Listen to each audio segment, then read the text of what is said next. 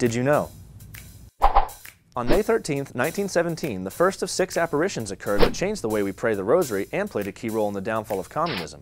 10-year-old Lúcia Santos and her cousins Jacinta and Francisco Marto were tending sheep near their home village of Fatima, Portugal. 7-year-old Jacinta was too young for the job by village standards, but she was so lonely without Lúcia nearby that her family gave her a few token sheep and sent her out to pasture as well.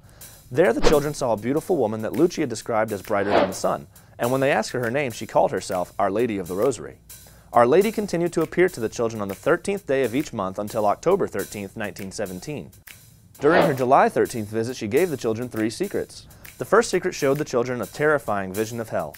The second predicted World War II and asked for the consecration of Russia, who would otherwise spread her errors throughout the world. The third secret, which remained unreleased until the year 2000, foretold the future persecution of the Church and an attack on the Pope. Oddly, while all 3 children could see Our Lady's revelations, only Lúcia and Jacinta could hear them.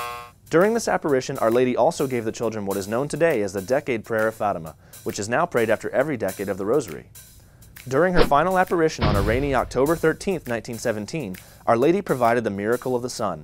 More than 70,000 people, including journalists and even atheists, witnessed the sun change colors, rotate like a wheel, and dance towards the earth, miraculously drying everything in sight within minutes. As predicted by Our Lady, Francisco and Jacinta both died from the Spanish flu by 1920, but Lúcia was blessed with a long life.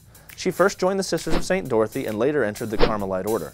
On May 13, 1981, exactly 64 years to the hour after the first apparition of Fatima, Blessed Pope John Paul II was shot by a would-be assassin in St. Peter's Square.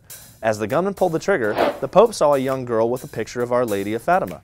He bent down to bless her, and 2 bullets aimed for his head missed by inches. A third bullet struck, but according to doctors, it followed an inexplicable zigzag path through his body, barely missing the most vital organs. The Pope attributed his survival to the miraculous aid of Our Lady. He later placed the bullet in the crown of her statue at Fatima, where it resides today, and invited all the bishops of the world to join him in consecrating the world and Russia to Our Lady's Immaculate Heart. The consecration was made on March 25, 1984, and within 5 years the Communist Soviet Union had already begun to crumble.